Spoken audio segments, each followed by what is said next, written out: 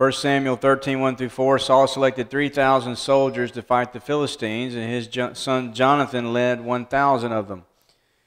And it tells us in verse 3 that Jonathan smote the garrison of the Philistines that was in Geba, and the Philistines heard of it. Then Saul blew the trumpet throughout the land, saying, "Let the Hebrews hear." All Israel heard the news that Saul had smitten the garrison of the Philistines, and also that Israel had become odious to the Philistines. The people were then summoned to Saul at Gilgal. Now the Philistines mobilized their troops to fight Israel. They assembled to fight Israel with 30,000 chariots and 6,000 horsemen. And when the men of Israel, verse 6, saw that they were in a strait, for the people were hard pressed, and the people hid themselves in caves and thickets and cliffs and cellars and in pits. Also some of the Hebrews crossed the Jordan into the land of Gad and Gilead. But as for Saul, he was still in Gilgal, and all the people followed him trembling. He went to Gilgal because that's where Samuel had told him to go. So Saul waited for Samuel at Gilgal. He was not to go into battle or do anything until Samuel arrived. But the people are scared and beginning to leave. So now he waited 7 days according to the appointed time set by Samuel. But Samuel did not come to Gilgal, and the people were scattering from him. So what do? If you're Saul, you need a sacrifice before you go into battle. Samuel's not there. What do? You ought to wait. But he offers it. It's a red flag. So Saul said, "Bring to me the burnt offering," verse 9, "and the peace offerings." And he offered the burnt offering. As soon as he finished offering the burnt offering, behold, Samuel came. And Saul went out to meet him and to greet him. No conscience. There's no guilt in him. But Samuel said, "What have you done?"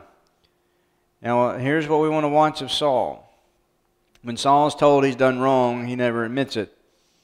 And Saul said, "Because I saw the people were scattering from me, and you did not come within the appointed days," and the sun hadn't set yet, "and that the Philistines were assembling at Michmash, therefore I said, now the Philistines will come down against me at Gilgal. And I have not asked the favor of the Lord. So I forced myself and offered the burnt offering." I had to do it. It's your fault. You weren't here. 13, Samuel said to Saul, "You have acted foolishly. You have not kept the commandment of the Lord your God, which he commanded you, for now the Lord would have established your kingdom over Israel forever. But now your kingdom shall not endure." This gets gradual. Right now it won't endure. Later it won't even exist. "The Lord has sought out for himself a man after his own heart. And the Lord has appointed him as ruler over his people, because you have not kept what the Lord commanded you." So the Israelites' fear of the Philistines clearly showed that they're failing to trust the Lord. They're afraid, even though the Lord had fought for them in the past. Saul waited at Gilgal in obedience to Samuel's orders back in 1 Samuel 10:8. We didn't read that earlier as we were just running through. But Samuel said to Saul, "And you shall go down before me to Gilgal, and behold, I will come down to you to offer burnt offerings and sacrifice peace offerings. You shall wait 7 days until I come to you and show you what you should do." But he didn't wait long enough. Reminds us of the Israelites' foot of Mount Sinai. People began to leave Saul. People were fleeing. People were fleeing. 1 Samuel 13:9, Saul was unwilling to wait the full 7 days and overconfidently offered the sacrifice that he was not authorized to offer. Because as soon as he finished, here came Samuel. When Samuel arrived at Gilgal, he confronted Saul. And Saul's refrain is, "I take full responsibility, but none of it is my fault." 1 Samuel 13:10, offering the sacrifice was right, but Saul did it in the wrong way, thereby showing a level of unbelief and disobedience to God. And it's going to get worse. 1 Samuel 13:11, Saul offered 3 excuses for his actions. The people were leaving, Samuel was late, the Philistines were coming. What else could I do? Verse 12, Saul rationalized his disobedience and justified his actions in his own mind. Self-justification. An arrogant skill that leads to self-deception and more self-absorption. 1 Samuel 13 through 14, Samuel rebuked Saul for being foolish and informed him that his kingdom would not endure forever. It would be given to David, a man after God's own heart. Now, verses 15 through 23, we have a lack of swords, spears, and men placed Israel at a grave disadvantage. They don't have any swords because there's no blacksmiths. This was arms control in the ancient world. Keep them from having blacksmiths. You can't make the swords. Keeps them from having the latest technology. So they had to use their plowshares and their mattocks and their axes and their hoes. 1 Samuel 14, 1 through 10, Jonathan met the Israelites' fear of the Philistines with faith and marched into their camp with courage. In verse 6, then Jonathan said to the young man who was carrying his armor, "Come and let us cross over to the garrison of these uncircumcised. Perhaps the Lord will work for us, for the Lord is not restrained to save by many or by few." His armor-bearer said to him, "Do all that is in your heart. Turn yourself, and here I am with you, according to your desire." Then Jonathan said, "Behold, we will cross over to the men and reveal ourselves to them. If they say to us, 'Wait until we come to you,' then we will stand in our place and not go up to them. But if they say, 'Come up to us,' then we will go up. For the Lord has given them into our hands, and this shall be the sign to us." 11 through 16, Jonathan and his armor-bearer killed 20 Philistines, and God frightened the enemy with an earthquake, causing them to retreat. Verse 12, so the men of the garrison held Jonathan and his armor-bearer and said, "Come up to us, and we will tell you something." And Jonathan said to his armor-bearer, "Come up after me, for the Lord has given them into the hands of Israel." Verse 14, that first slaughter which Jonathan and his armor-bearer made was about 20 men, within about half a furrow and an acre of land. So we are introduced to Jonathan, who's a man of valor. He's going to be David's best friend. And he's the son of Saul. He's going to have a better perspective than Saul does. 17 through 23, because of the victory provided by God, the Israelite deserters returned to the army and pursued the enemy. They were emboldened as a result. And so in verse 23, the Lord delivered Israel that day, and the battle spread beyond Beth-Haven. 24 through 26, Saul's arrogance surfaced again when his foolish command that deprived his soldiers of much needed food. Now the men of Israel, verse 24, were hard pressed on that day, for Saul had put the people under oath, saying, "Cursed be the man who eats food before evening, and until I have avenged myself on my enemies." So none of the people tasted food. All the people of the land entered the forest, and there was honey on the ground. When the people entered the forest, behold, there was a flow of honey, but no man put his hand to his mouth, for the people feared the oath. But Jonathan recognized the need for nourishment during and after battle. Jonathan had not heard when his father put the people under oath. Therefore he put out the end of the staff that was in his hand and dipped it in the honeycomb and put his hand to his mouth, and his eyes brightened. It nourished him, just as it would have nourished the other soldiers. But Saul's dumb oath had kept them from eating. And they're going to be so famished that they end up violating a clear command from Scripture. 31 through 32, Saul's foolish command starved the soldiers into violating one of God's commands.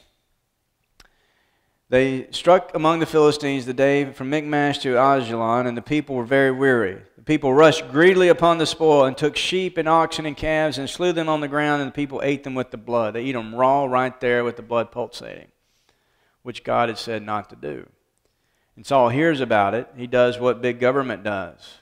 He gives a control factor. Watch what happens. And Saul told Saul, saying, "Behold, the people are sinning against the Lord by eating with the blood." And he said, "You have acted treacherously. Roll a great stone to me today." Saul said, "Disperse yourselves among the people and say to them, each one of you bring his ox or his sheep and slaughter it here and eat." In other words, government control. I'm going to see you kill it. I want to see you eat it properly. And it was all because he had told them not to take anything to eat. Saul attempted to solve the problem he had created by another foolish command. What's worse is his son has violated the oath he didn't know about. Saul built an altar and sought the Lord's guidance regarding going into battle against the Philistines. Verse 35, Saul built an altar to the Lord. It was the first altar that he had built to the Lord. Kind of gives us an idea. of his dedication. Then Saul said, "Let us go down after the Philistines by night and take spoil among them until the morning light, and let us not leave a man of them." And they said, "Do whatever seems good to you." So the priest said, "Let us draw near to God here." Saul inquired of God, "Shall I go down after the Philistines? Will you give them into the hand of Israel?" But he did not answer him on that day. Silence before God. God is moving out of dealing with Saul. It's going to get worse as time goes on. 38 through 42, Saul was determined to discover the sinner and cast lots, which indicated his son Jonathan's guilt. That is, the one who had eaten the honey under the oath or under the ban. And he's going to have to kill his son Jonathan. It fell on Jonathan. Jonathan was taken. Verse 43 through 45, the people knew Jonathan was not guilty of any sin, requested that he be allowed to live. Verse 45, the people said to Saul, "Must Jonathan die, who has brought about this great deliverance in Israel? Far from it. As the Lord lives, not one hair of his head shall fall to the ground, for he has worked with God this day." So the people rescued Jonathan, and he did not die. 46 through 52, God granted military victory in spite of Saul's personal decline. They continue to have to fight, though, but they do have military victory. Then we come to the key chapter as far as Saul is concerned, with chapter 15, with the Amalekites. Verses 1 and 2, Israel battled the Amalekites because of their past attacks on Israel. This is the group that attacked them during that time when Moses would have his hands up and they would be having victory. And so the Lord says this in verse 2. "Thus says the Lord of hosts, I will punish Amalek for what he did to Israel, how he set himself against him on the way while he was coming up from Egypt." Verse 3, "Now go and strike Amalek and utterly destroy all," watch that word, all, "that he has, and do not spare him," that is the king, "as well. But put to death both man and woman, child and infant, ox and sheep, camel and donkey," everything. This is important. God commanded Israel to completely destroy the Amalekites. But what's going to happen? Verses 5 and 6, because the Kenites were descendants of Moses, his father-in-law, Israel warned them to leave the Amalekites. So they give a warning to the Kenites to get out of there. So, verse 7, Saul defeated the Amalekites from Havilah as you go to Shur, which is east of Egypt. He captured Agag, the king of the Amalekites, alive, and utterly destroyed all the people with the edge of the sword. But Saul and the people spared Agag and the best of the sheep and oxen, the fatlings, the lambs, and all that was good, and were not willing to destroy them utterly. But everything despised and worthless they utterly destroyed. That's not what God said. God said destroy all. But they only destroyed what they wanted to destroy. Saul disobeyed God's command to utterly destroy everything, instead allowing King Agag and the best of the animals to live. Then the word of the Lord came to Samuel, saying, "I regret that I have made Saul king, for he has turned back from following me and has not carried out my commands." And Samuel was distressed and cried out to the Lord all night. Samuel cares for Saul, and he's concerned. Praise the Lord all night long. Samuel was hurt by the news of Saul's disobedience and went to give him God's message. Now Samuel came to Saul. It was told Saul that Samuel was coming up, so he came, and Saul said to him, "Blessed are you of the Lord. I have carried out the command of the Lord." But Samuel said, "What then is this bleating of the sheep in my ears, and the lowing of the oxen which I hear? Last time I checked, dead sheep don't bleat. So how can you have carried out the full command of the Lord?" Saul said, "They have brought them from the Amalekites. For the people spared the best sheep and oxen to sacrifice to the Lord your God. But the rest we've utterly destroyed." Sounds like some confessions I get from my kids sometimes. It does. Then Samuel said to Saul, "Wait and let me tell you what the Lord said to me last night." And Saul said, "Speak. God be good about me." Samuel said, "Is it not true, though you were little in your own eyes, you were made the head of the tribes of Israel? And the Lord anointed you king over Israel? And the Lord sent you on a mission and said, Go and utterly destroy the sinners, the Amalekites, and fight against them until they are exterminated. Why then did you not obey the voice of the Lord, but rushed upon the spoil and did what was evil in the sight of the Lord? Then Saul said to Samuel, I did obey the voice of the Lord, and went on the mission on which the Lord sent me, and have brought back Agag the king of Amalek, and have utterly destroyed the Amalekites. But the people took some of the spoil, sheep and oxen, the choicest of the things devoted to destruction, to sacrifice to the Lord your God at Gilgal. He doesn't get it. He just does not get it. Verse 13, Saul operated in self-deception as evidenced by his claim to have obeyed the Lord. Self-deception.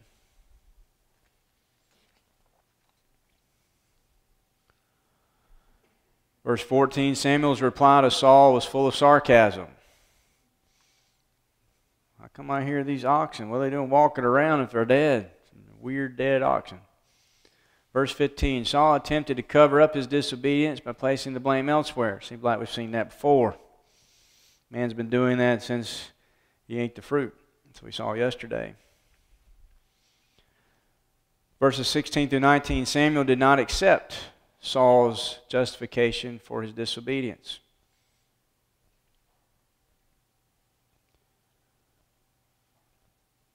Verses 20, 21, Saul still tried to justify his actions and blame others. And then Samuel said to him, Has the Lord as much delight in burnt offerings and sacrifices as in obeying the voice of the Lord? Now the Lord had put forth the sacrifices. He had established it, but he had obeyed in the wrong way. Behold, to obey is better than sacrifice, and to heed than the fat of rams. For rebellion is as the sin of divination, which Saul will be into later. And insubordination is as iniquity and idolatry. Because you have rejected the word of the Lord, he has also rejected you from being king. So verses 22 and 23, Samuel did not reject the idea of sacrifice. Saul's error was in offering the sacrifice in disobedience. Verse 24, Then Saul said to Samuel, I have sinned. Oh, whoa. This might be good. I have indeed transgressed the command of the Lord and your words, because I feared the people and listened to their voice. Still not really my fault, though. See, it's because I listened to them. Now, therefore, please pardon my sin and return with me that I may worship the Lord. But Samuel said to Saul, I will not return with you, for you have rejected the word of the Lord, and the Lord has rejected you from being king over Israel. As Samuel turned to go, Saul seized the edge of his robe, and it tore. Now, you've got to think about this for a moment. It's not like he's wearing a shower cap type robe. This would be a thick garment. And so for it to tear, to me, I think what this is, he seizes Samuel and he tries to rip him back in anger, and the robe tears. It should not be an easy tearing thing. And then Samuel uses it as a teaching moment. So Samuel said to him, The Lord has torn the kingdom of Israel from you today, and has given it to your neighbor who is better than you. Also the glory of Israel will not lie or change his mind, for he is not a man that he should change his mind. 24 through 25, Saul admitted sin, but placed the blame on the people, not on himself. He's still passing the buck. 26 through 29, Samuel used the tearing of his robe as a teaching tool to illustrate God's removal of the kingdom from Saul. But watch what Saul says after that. Then he said, I have sinned, but please honor me now before the elders of my people and before Israel, and go back with me that I may worship the Lord your God. I mean, all right, I was wrong, but come on now. Just get over it. Let's go celebrate. Verses 30 through 35, Samuel returned with Saul to carry out God's command, but then left Saul and grieved over his disobedience. So Samuel went back following Saul, and Saul worshipped the Lord. Then Samuel said, Bring me Agag, the king of the Amalekites. And Agag came to him cheerfully. And Agag said, Surely the bitterness of death is past.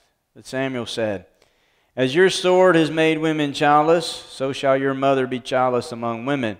And Samuel hewed Agag to pieces before the Lord at Gilgal. He finished the job.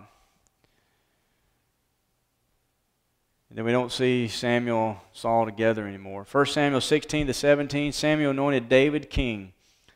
And God verified David's appointment through his defeat of Goliath. Once David gets anointed king, chapter 17 is the largest chapter in 1 Samuel. And it verifies David as the anointed one.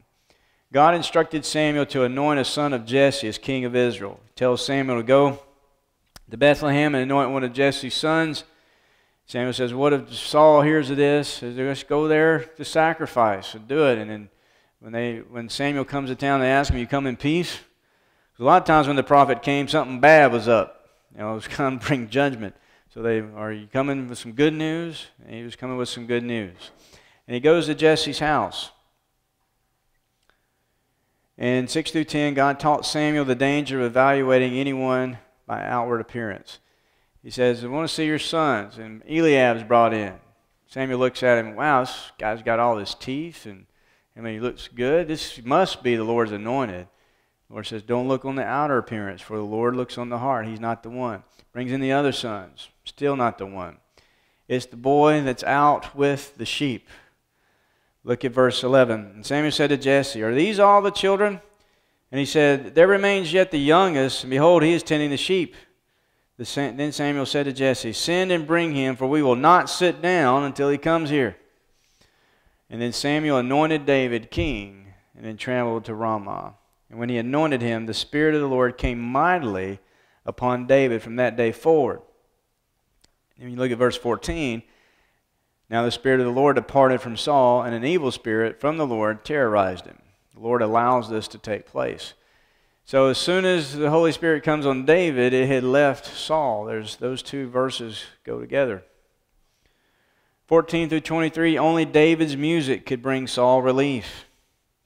David plays the harp for King Saul, and it gives relief. And then we come to David and Goliath, 1 Samuel 17, 1 through 3. The battle lines were drawn between Israel and the Philistines there in the valley of Elah. And this giant of a man, the champion of the Philistines, Goliath of Gath, comes out. Who was extraordinary size and strength. The text keeps saying the same thing about what he has. His bronze greaves, his javelin, his like a weaver's beam, and all these different things to focus us on the visual of this. And Israel seeing this. And he keeps coming out there and taunting the army. And they're scared to death. Goliath's words defied the God of Israel, but the Israelites were afraid to fight them. Remember what they wanted a king for? To go out and fight their battles. Who ought to be out there fighting Goliath? It ought to be Saul. But he's scared to do it. But the new anointed king will do it, although he's not ruling as king. So Goliath comes out there, and basically, if we win, you serve us. If you win, we serve you. Of course, they're all afraid. 12 through 16, when his older brothers left to fight the Philistines, David remained at home tending his father's sheep. David's still keeping his father's flock. Then Jesse's going to send him down there to check on his brothers, check on how things are going, and then that's going to be the opportunity for David. Jesse commanded David to take food to his brothers and their commander and to learn news of the battle.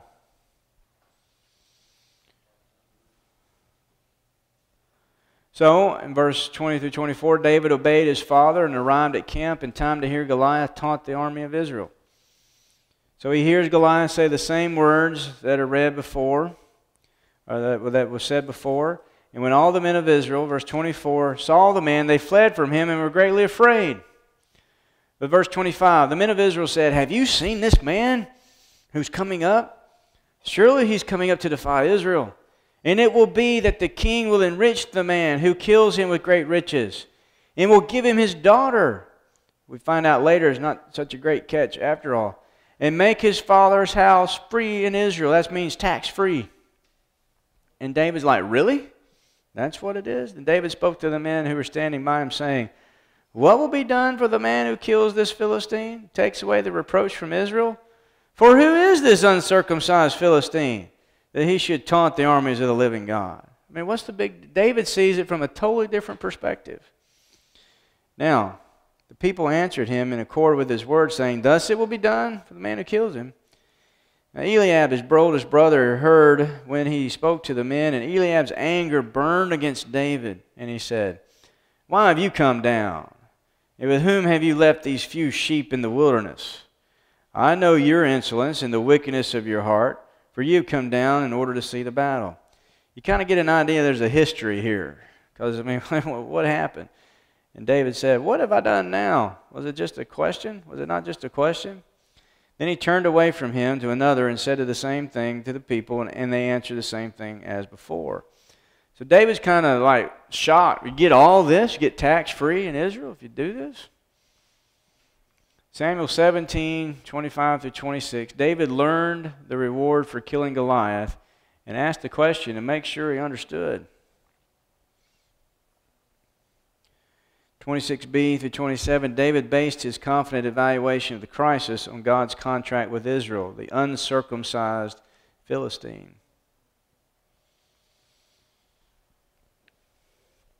Eliab assumed the worst about David, and David basically ignored his false accusation, didn't even give it the time of day. Then he goes before Saul. Word gets around to Saul, and he gets David up there and says, You're just a boy. This guy's been a warrior since his youth. And this is when he brings in the lion and the bear. The Lord protected me from the lion and the bear. He will help me from this uncircumcised Philistine. David spoke courageously before Saul and used the Lord's faithfulness as the basis for his confidence. Verse 37, The Lord who delivered me from the paw of the lion and from the paw of the bear, he will deliver me from the hand of this Philistine. He equates Goliath with the lion and the bear. And Saul said to David, Go, and may the Lord be with you. Now watch this. Then Saul clothed David with his garments, and put a bronze helmet on his head, and clothed him with his armor. And the idea is, just in case this boy wins, they might think it's me. David girded his sword over his armor and tried to walk, for he had not tested them. So David said to Saul, I cannot go with these, for I have not tested them. He wasn't trained in this. So David took them off. He took his stick in his hand and chose for himself 5 smooth stones from the brook and put them in the shepherd's bag, which he had, even in his pouch, and his sling was in his hand, and he approached the Philistine. Now, it's not that he didn't know how to use a sling either. He had been very proficient with a sling, and a sling was a good weapon in battle back in those days. They had great slingers who could hit a hare from 100 yards while on a horse. But it wasn't the type of weapon you would bring in battle with a great champion. That's the difference here. So no one expects victory, which is what's important about it, because they're going to know it's of the Lord. Verses 38 and 39, Saul offered David his own armor, but David recognized the foolishness of trying to fight with unfamiliar weapons. So David prepared for battle by arming himself with the simple weapon he was comfortable using. And now let's read from here on out, because it's worth checking out what happens. Verse 41, Then the Philistine came on and approached David with the shield bearer in front of him. When the Philistine looked and saw David, he disdained him, for he was but a youth and ruddy with a handsome appearance. The Philistine said to David, Am I a dog? You come to me with sticks? And the Philistine cursed David by his gods. The Philistine also said to David, Come to me, and I will give your flesh to the birds of the sky, the beasts of the field. And David said to the Philistine, You come to me with a sword, a spear, and a javelin, but I come to you in the name of the Lord of hosts, the God of the armies of Israel, whom you have taunted. This day the Lord will deliver you up into my hands, and I will strike you down and remove your head from you. And I will give the dead bodies of the army of the Philistines this day to the birds of the sky and the wild beasts of the earth, that all the earth, check this out, this is why, that all the earth may know that there is a God in Israel, and that all this assembly may know that the Lord does not deliver by sword or by spear, for the battle is the Lord's, and he will give you into our hands. Then it happened, when the Philistine rose and came and drew near to meet David, that David ran quickly toward the battle line to meet the Philistine. And David put his hand into his bag and took from it a stone and slung it and struck the Philistine on his forehead. And the stone sank into his forehead, so that he fell on his face to the ground. Thus David prevailed over the Philistine with a sling and a stone, and he struck the Philistine and killed him. But there was no sword in David's hand. Then David ran and stood over the Philistine and took his sword and drew it out of its sheath and killed him and cut off his head with it. When the Philistines saw that their champion was dead, they fled, and Israel pursued them. 1 Samuel 17:41 through 44, Goliath taunted David and made their confrontation a theological issue by cursing David using his gods. Big mistake. Nebuchadnezzar makes that mistake later on. What God is there that can deliver you out of the fiery furnace? Well, he found out. 45 through 47, David based his response, which was an expression of his faith, on his accurate understanding of God's promises to Israel.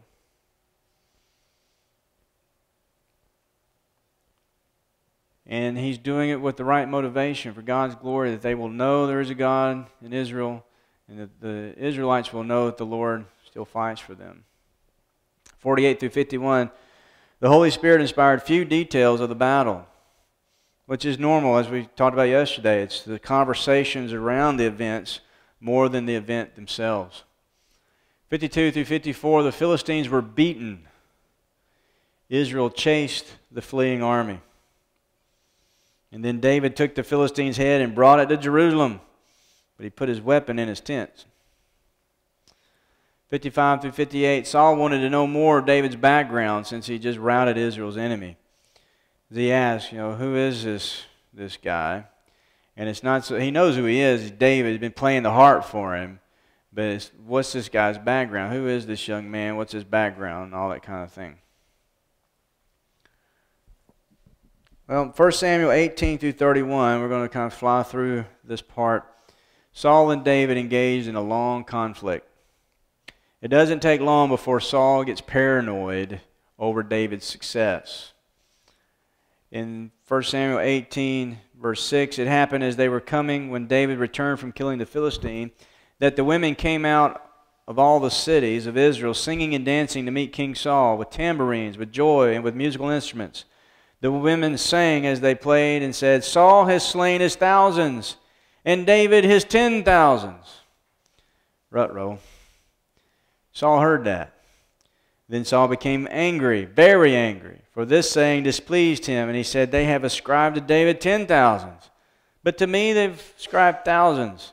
Now what more can he have but the kingdom? And this starts the animosity right here. 1 Samuel 18, Jonathan and David enjoyed a special friendship, but Saul's jealousy worsened to the point that he wanted to kill David, and he tries several times.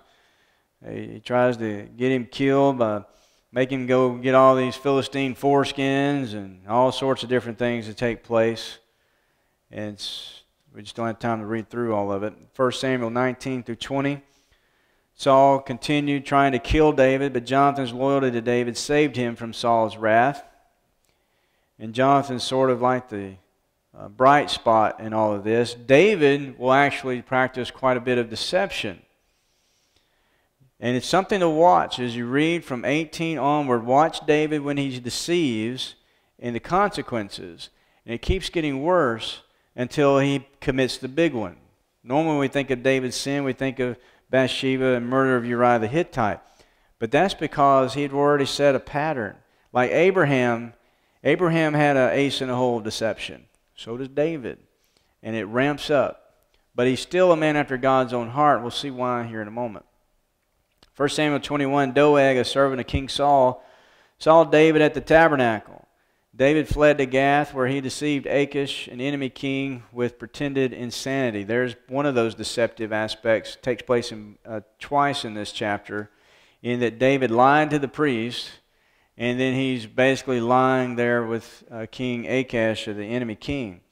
And there are consequences in both times when he lies. In 1 Samuel 22, David escaped to the cave of Adullam. Saul executed murderous hatred on the priesthood as Doeg told him what the priests had done to protect David. And Doeg is the one that kills all the priests, 85 men. And you almost have the end of the priesthood, Saul killing the priests. 1 Samuel 23, David sought the Lord for guidance. he met with Jonathan for the last time. God used the Philistine attack to save David from Saul. What's interesting is they pass each other, one on one side of the mountain, one on the other side of the mountain. And David is protected by the Lord. And what you have happening is you have David as the anointed king of Israel. But he's not ruling. Not until all his enemies are made a footstool for him, mainly Saul. And it sets a precedent for later on with the Messiah, who is the king, but he's not ruling at this point. But he will rule. So David refused to take Saul's life. He had an opportunity to kill the king. And we want to slow down just for a second and look at this one. In 24:1, now when Saul returned from pursuing the Philistines, he was told, saying, Behold, David is in the wilderness of En-Gedi. So then Saul took 3,000 chosen men from all Israel and went to seek David and his men in front of the rocks of the wild goats. He came to the sheepfolds on the way where there was a cave, and Saul went in to relieve himself, take some privacy. Now David and his men were sitting in the inner recesses of the cave. So Saul, with his chosen soldiers, 3,000, he's gone to try to find David, and he needs a rest stop. Basically what it boils down to. And he just happens to pick one where David and his men are. And watch what the men of David said to him. Verse 4, Behold, this is the day of which the Lord said to you, Behold, I'm about to give your enemy into your hand, and you shall do to him as it seems good to you. Then David arose and cut off the edge of Saul's robe secretly. It came about afterwards that David's conscience bothered him because he had cut off the edge of Saul's robe. He could have killed him, but he didn't. So he said to his men, Far be it from me, because of the Lord, that I should do this thing to my Lord, the Lord's anointed, to stretch out my hand against him, since he is the Lord's anointed. Note David's perspective. He's not wanting to do anything against the one God has chosen for the king of Israel at this time, even though he's anointed as such. So David persuaded his men with these words and did not allow them to rise up against Saul. And Saul arose, left the cave, and went on his way. So instead of killing Saul while he was relieving himself in a cave, David cut off a piece of his robe. But then David's going to let Saul know.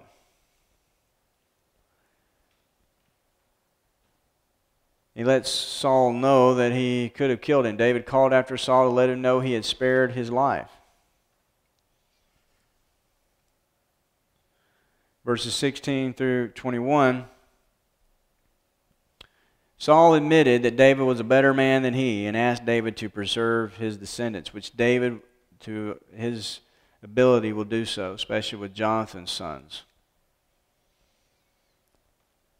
1 Samuel 24:22, David acted wisely by promising to remember Saul's descendants. David swore to Saul, and Saul went to his home, but David and his men went up to the stronghold.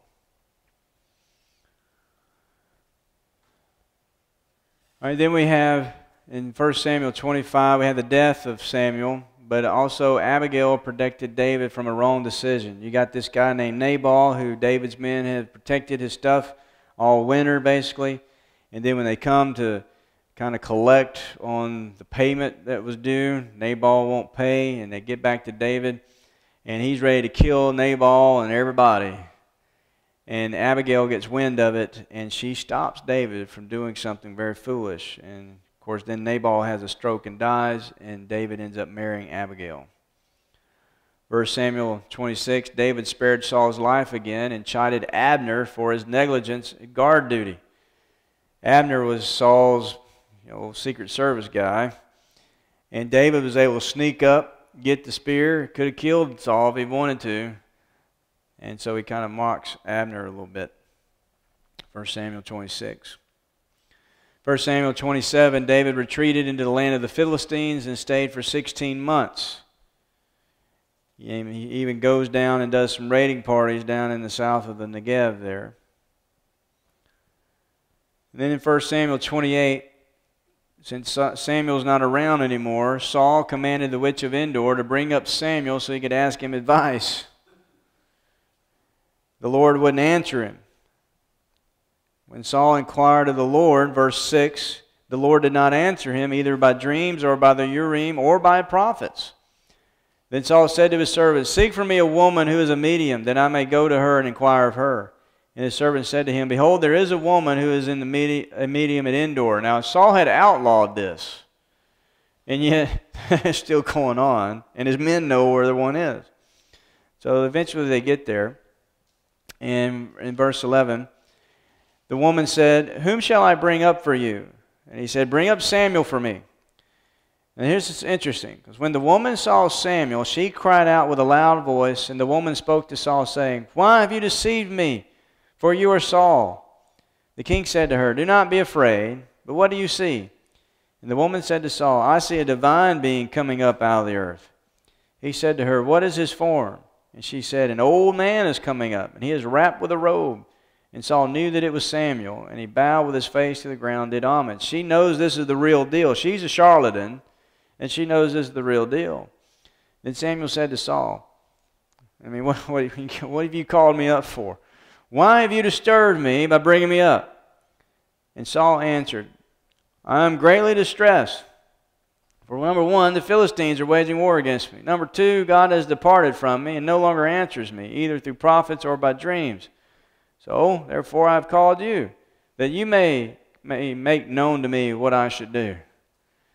And Samuel said, Why then do you ask me, since the Lord has departed from you and has become your adversary? Well, what am I going to tell you?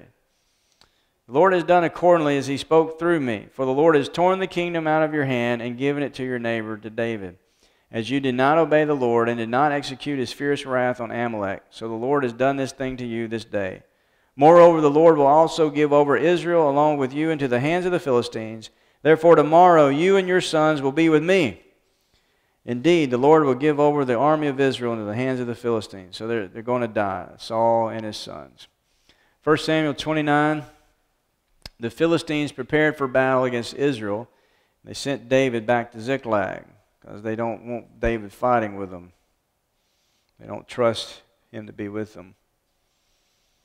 1 Samuel 30, the Amalekites burned the city and took prisoner, but David recovered the people and property. The Amalekites burned the city and took prisoners, but David recovered the people and property. 1 Samuel 31, on Mount Gilboa, the Philistines killed Saul and 3 of his sons, including Jonathan. So it's the loss of David's best friend. All right, we have some contrasts between Saul and David. What was wrong with Saul? Saul was totally self-absorbed and unconcerned about the things of God. It's all about him. Even when Samuel says, it's all over, the Lord has torn the kingdom from you. Well, I messed up. Come on, let's go honor me. He'd already built some honors for him in some other places. Saul was indifferent toward God. Where was the ark? We don't see him concerned about the ark in any way. Saul disobeyed God, knowing what to do, as we saw in 1 Samuel 15. But when you look at him from one perspective, he didn't commit adultery. He didn't murder the priest, although not directly. He had somebody else do it. But he doesn't look to be as bad sometimes as David does. What was wrong with Saul? What was right with David? David chose to be God's faithful servant. Doesn't mean he didn't make mistakes. Doesn't mean he didn't sin. But he made consistent choices to be God's faithful servant. David's confidence in God resulted in courage toward man. Saul cowered in his arrogance. David's faith came from his understanding of special revelation, specifically the Abrahamic covenant. We saw that before. This uncircumcised Philistine, he's looking at the sign of the Abrahamic covenant, which is circumcision. David's focus on God's character kept him obedient and enabled him to see life correctly from God's perspective. And an example comes in 2 Samuel. When Nathan comes to David after his sin with Bathsheba and murder of Uriah, tells him the parable story, and David announces judgment. That man ought to die. And Nathan says, well, you the man. David doesn't say, well, yeah, but the people, or yeah, but this.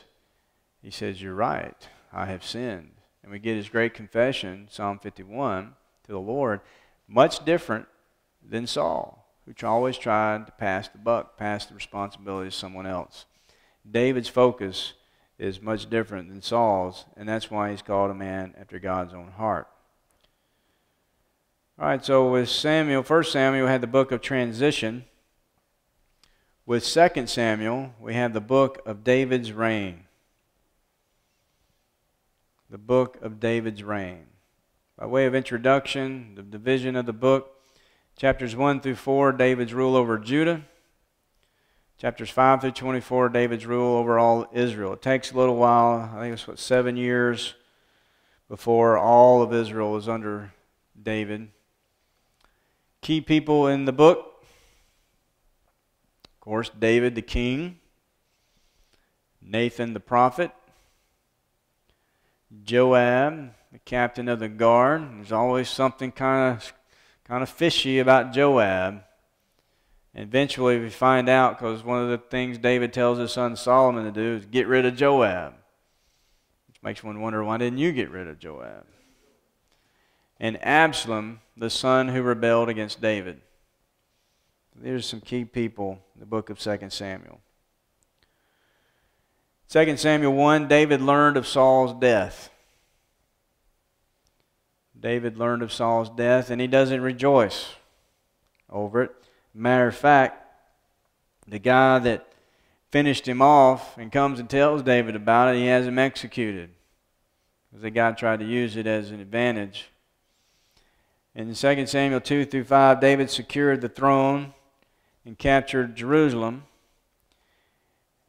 There's some things that happen that bring up some red flags with Joab and Abner and some other things. But then once he gets the throne secure, the first thing we find David wanting to do is move the ark. David moved the ark of God to Jerusalem, demonstrating his concern for God's name or character. In 2 Samuel 6, verse 1, now David again gathered all the chosen men of Israel, 30,000. And David arose and went with all the people who were with him to Baalah, Judah, to bring up from there the ark of God, which is called by the very name of the Lord of hosts, who is enthroned above the cherubim. They placed the ark of God on a new cart, that they might bring it from the house of Abinadab, which was on the hill, and Uzzah and Ahio, the sons of Abinadab, were leading the new cart. Now the problem is, that was not how you moved the ark. You moved the ark with the poles through the rings. So they brought it with the ark of God from the house of Abinadab, which was on the hill, and Ahio was walking ahead of the ark. Meanwhile, David and all the house of Israel were celebrating before the Lord with all kinds of instruments made of fir wood, and with lyres, harps, tambourines, castanets, and cymbals. But when they came to the threshing floor of Nachon, Uzzah reached out toward the ark of God and took hold of it, for the oxen nearly upset it. He touches it, he grabs it. And the anger of the Lord burned against Uzzah, and God struck him down there for his irreverence, and he died there by the ark of God. And he didn't mean anything by it. He actually thought he was doing something that needed to be done. And he touches what God has said not to touch. And David became angry because of the Lord's outburst against Uzzah, and that place is called Perez Uzzah to this day. We start seeing more red flags in David's life. Before, in chapter 5, he took more concubines. Here he gets angry with the Lord. He gets over it, but it's working itself up to that crescendo of when he commits the big sin. So you have the moving of the ark. They eventually get it in as they move it correctly. And then we're going to slow down right here at 2 Samuel 7 with the Davidic covenant. The Davidic covenant. And this, again, is an expansion of the seed paragraph of the Abrahamic covenant. The Davidic covenant was a contract made by God with David to establish the eternal Davidic dynasty, ensuring that someone from David's family will rule forever. 2 Samuel 7, 11 through 17, 1 Chronicles 17, 10 through 15. We'll probably be doing some flipping here in a minute between some of these. Now, what prompts this is David says, well, we've got the ark here, and I'd like to build a temple, a house for the Lord. And he tells Nathan that. And Nathan says, "Yeah, that's a pretty good idea." And then Nathan goes home. The Lord says, "No, he's not going to do it. But you go back and tell him this." And so this is where the Davidic covenant comes into. Verse 8, "Now therefore, thus you shall say to my servant David, thus says the Lord of hosts, I took you from the pasture from following the sheep to be ruler over my people Israel. I've been with you wherever you've gone and have cut off all your enemies from before you.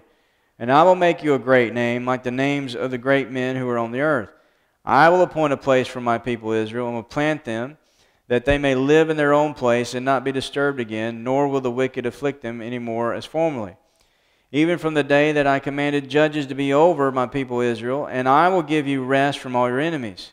The Lord also declares to you that the Lord will make a house for you." And the house here is a dynasty. That's what's coming for David. The Davidic covenant was an expansion of the seed paragraph promise of the Abrahamic covenant. Remember, land, seed, and blessing of Genesis chapter 12. So this is an expansion of the second paragraph. The provisions of the Davidic covenant. 2 Samuel 7:11 and 16. 1 Chronicles 17:10. God promised an eternal house for David. The word house refers to a dynasty or a family line of kings. 1 Samuel 17:10, "Even from the day that I commanded judges to be over my people Israel, and I will subdue your enemies. Moreover, I tell you that the Lord will build a house for you." You have some very similar verbiage in Samuel and Chronicles, but there's also some differences. 2 Samuel 7:12, "A son of David, Solomon, would sit on the throne after David. When your days are complete and you lie down with your fathers, I will raise up your descendant after you, who will come forth from you, and I will establish his kingdom." That's going to be Solomon. This is the near aspect of the prophecy. 1 Kings 1 shows God working behind the scenes through Bathsheba and Nathan to secure the throne of Solomon, because he has a brother that's trying to get it from him.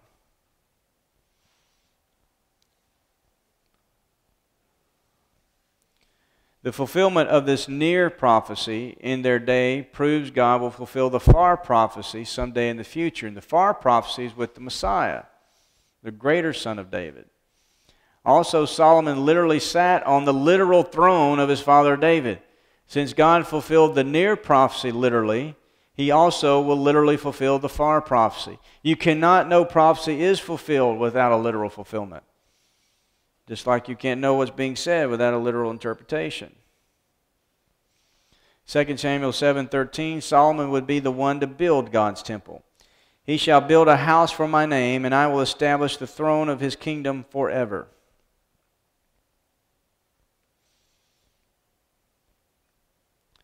Second Samuel 7:13 and 16, "God established David and Solomon's throne forever."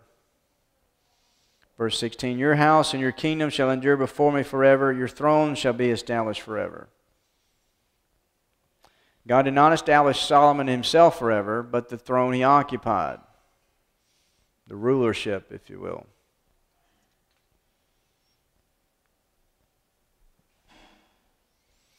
God cut off Solomon from the Messianic line. We have the curse of Canaanite in Jeremiah 22:36. Remember, Joseph is the descendant of Solomon. Mary is the descendant of Nathan. If from the line of Joseph, then Jesus is not qualified to sit on the throne if he's genetically connected directly to Joseph, with Joseph being his father, because of the curse of Canaanite. 2 Samuel 7:14 and 15, "God would discipline Solomon for disobedience, but his loving kindness would continue. I will be a father to him, and he will be a son to me. When he commits iniquity," it's got to be about Solomon, "I will correct him with the rod of men and the strokes of the sons of men. But my loving kindness shall not depart from him, as I took it away from Saul, whom I removed from before you." So Solomon's going to get to live out his life. 1 Chronicles 17:11, "Messiah would come from David's seed. When your days are fulfilled, that you must go to be with your fathers, that I will set up one of your descendants after you, who will be of your sons, and I will establish his kingdom. He shall build for me a house, and I will establish his throne forever."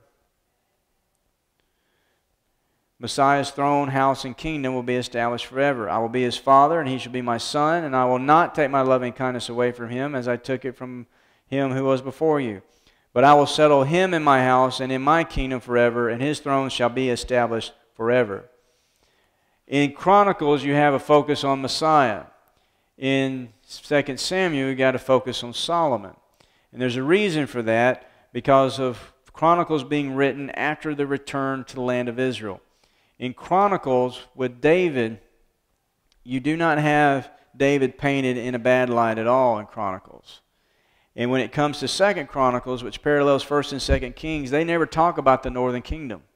It's about the southern kingdom, because that's the line in which David, the line of David, and the line in which Messiah is going to come. So it has this focus on the coming of the Messiah. It has a different purpose for writing.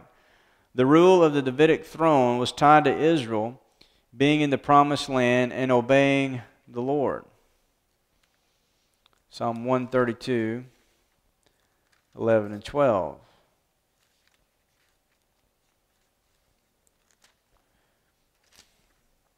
The Lord has sworn to David a truth from which he will not turn back. Of the fruit of your body I will set up your throne. If your sons will keep my covenant and my testimony, which I will teach them, their sons also shall Their sons also shall sit upon your throne forever. For the Lord has chosen Zion, he has desired it for his habitation. 1 Kings 2, 1 and 4, David spoke to Solomon for the last time. And this is what he says. If I can get there. 1 Kings 2, verse 1. As David's time to die drew near, he charged Solomon with his son, saying, I am going the way of all the earth. Be strong, therefore, and show yourself a man. Keep the charge of the Lord your God, to walk in his ways, to keep his statutes, his commandments, his ordinances, and his testimonies, according to what is written in the law of Moses, that you may succeed in all that you do and wherever you turn, so that the Lord may carry out his promise which he spoke concerning me, saying, if your sons are careful of their way to walk before me in truth with all their heart and with all their soul, you shall not lack a man on the throne of Israel. Of course, they didn't do that, so right now there's not a man on the throne of Israel. But there will be. Jesus Christ is not sitting on the throne of David. He's sitting at the right hand of the Father. The throne of David is something different. 2 Chronicles 7, 17 through 22. God appeared at Solomon at night to ask him for whatever he wanted. And when he asked him, Solomon was asking for wisdom. We'll see that again in a minute. God's unconditional promises about the house, throne, and kingdom were based, again, as we said, on the Abrahamic covenant, Genesis 12, 1 through 3. Genesis 17:6, God promised that kings and nations would come from Abraham. The Davidic covenant focused on God's chosen nation and chosen king. So again, the Abrahamic covenant, land, seed, and blessing. Real estate covenant expanded in Deuteronomy 29 through 30 for the land. The seed paragraph expanded in the Davidic covenant, where we are right now, and later on the new covenant expands the blessing part of the contract. No amount of disobedience from Abraham's or David's descendants can change the contract. Now, for it to be brought into fruition, there's going to be obedience. But God's not going to undo the contract. They're going to, the Israel that's left at the end of the great time of Jacob's trouble will believe in Messiah. And he will come and then fulfill all these things. Psalm 89, 20 through 37 confirmed God's promises. Psalm 89, 20 through 37 confirmed God's promises. Verse 19, once you spoke in vision to your godly ones and said, I have given help to one who is mighty. I have exalted one chosen from the people. God chose David. Verse 20, I have found David my servant. With my holy oil I have anointed him, the servant and anointed. with whom my hand will be established. My arm also will be strengthened him. The enemy will not deceive him, nor the son of wickedness afflict him. But I shall crush his adversaries before him and strike those who hate him. My faithfulness and my loving kindness will be with him, and in my name his horn will be exalted. The strong one from his loins will be exalted. This is looking to the greater son of David. Now in verse 25, I shall set his hand on the sea and his right hand on the rivers. He will cry to me, You are my Father, my God, and the rock of my salvation. I also shall make him my firstborn, the highest of the kings of the earth. So here you have that term firstborn applied. My loving kindness I will keep for him forever, and my covenant shall be confirmed to him. So I will establish his descendants forever, and his throne as the days of heaven. It's going to be eternal. So you have a shift. And the sun and moon are witnesses to the promise, according to Jeremiah 33 and Jeremiah 31. Whoops. Witnesses is the word. That ought to be down in the bottom. The sun and the moon are the witnesses to this. All right, quickly, let's get the New Testament connection here, and then we'll take a break. The Lord Jesus Christ is the greater son of David. Both Matthew and Luke identified Jesus as the son of David. As we noted before, with Matthew's genealogy, Matthew 1 through 17, Matthew focused on Jesus as the king, providing his lineage from Abraham. Jesus as the king. The genealogy of Luke 3, 23 through 31, Luke focused on Jesus as the perfect man, providing his lineage all the way back to Adam. The two lines are identical from Abraham to David, but then split into two different sons of David, Nathan and Solomon. We saw that earlier when we were looking at Rahab and being in that genealogy. Matthew 1:11, Matthew continued the line through Solomon, leading to the legal father of Jesus, that is, Joseph. Josiah became the father of Jeconiah and his brothers in the time of the deportation of Babylon. When you get there, you've got the Coniah curse. So this is why, again, he's cut off. There will no longer be a man from his loins to sit on the throne. The rest of these are not kings. Luke 3:31, Luke continued through Nathan, leading to Mary, the biological mother of Jesus' humanity. She's not the mother of God. She is the mother of the humanity of Christ. The virgin birth not only prevented the Messiah from being born with a sin nature, but also avoided the Coniah curse of Solomon's line. I keep mentioning that. We're not reading the passage. I'm going to read it real quick. Jeremiah 22, verse 30. Thus says the Lord, Write this man down childless, a man who will not prosper in his days, for no man of his descendants will prosper sitting on the throne of David or ruling again in Judah. So he's not going to have any one of his descendants sitting on the throne.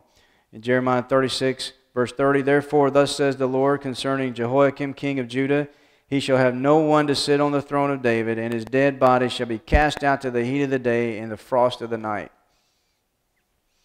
Verification, Jesus is the son of David. Luke 1, 30 through 33, Gabriel's announcement verified that Mary's son would fulfill the Davidic covenant. When Gabriel comes to Mary, he says to her, The angel said to her, Do not be afraid, Mary, for you have found favor with God. Behold, you will conceive in your womb and bear a son, and you shall name him Jesus. He will be great and will be called the Son of the Most High, and the Lord God will give him the throne of his father David. And he will reign over the house of Jacob forever, and his kingdom will have no end. Matthew 9:27, blind men knew that Jesus was the son of David. And Matthew does that to show that the Pharisees who can see can't recognize it. There are two blind men that cry out, Have mercy on us, son of David. Romans 1 through 14, Paul emphasized that Jesus, the promised son of David, fulfilled the promises of the Davidic covenant. So even in his intro to the Romans, Paul emphasizes this. We'll start with verse 3. Concerning his son who was born of a descendant of David according to the flesh, who was declared the Son of God with power of the resurrection from the dead. Revelation 3:7, the key passed to David. Isaiah 22:22, the key, the emblem of authority over David's house, was passed from Shebna to Eliakim there in Isaiah, and now we have it, the authority in the person of Jesus Christ. Revelation 22:16, the root and offspring of David. I, Jesus, have sent my angel to testify to you these things for the churches. I am the root and the descendant of David, the bright and morning star. The root, Jesus Christ, existed before David, emphasizing his eternality, the eternality of Messiah.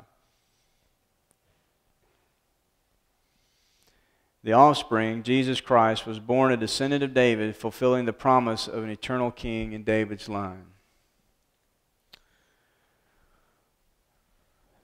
There's 2 more minutes here. Go ahead and get through this to 2 Samuel 8. The precise nature of the prophecy guarantees that Israel will be preserved. Israel must have a national existence. Jews must live in the land as a nation for these things to be fulfilled in the Davidic covenant. Messiah's reign on David's throne is a major piece of the puzzle for Israel's final restoration with this greater son of David. In no way is Christ fulfilling the reign of David at the present time. It's not this kingdom now, not yet.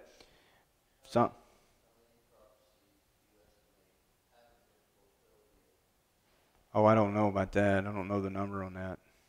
I can get it, but not right now. Okay.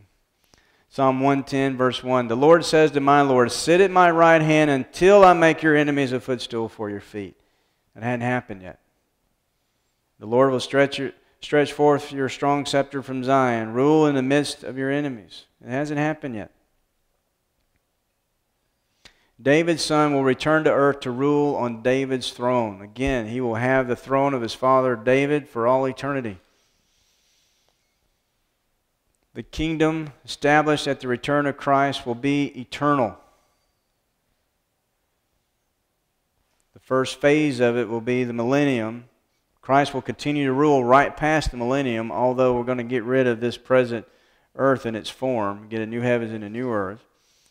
Christ's return to establish his reign will bring in the millennial kingdom as prophesied in Revelation 19:20.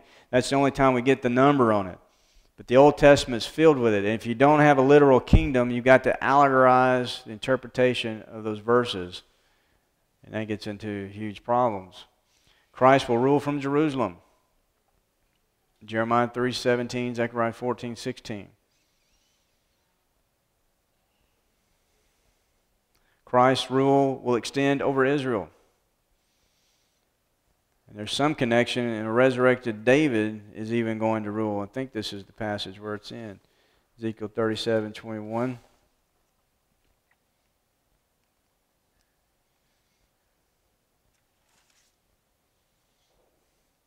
My servant David will be king over them, and they will all have one shepherd, and they will walk in my ordinances and keep my statutes and observe them. They will live on the land that I gave to Jacob my servant, in which your fathers lived, and they will live on it. They and their sons' sons forever. And David my servant will be the prince forever. I will make a covenant of peace with them. It will be an everlasting covenant with them, and will place them and multiply them, and will set my sanctuary in their midst forever. My dwelling place also will be with them, and I will be their God, and they will be my people. That's all new covenant language. The time of Ezekiel's writing, they're out of the land. They've been exiled. So this is looking to something future that has not happened yet. Christ's rule will extend beyond Israel to all the nations of the earth.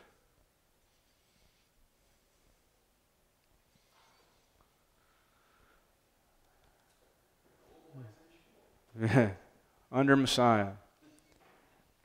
So this chart, just real quick, we got the Abrahamic covenant.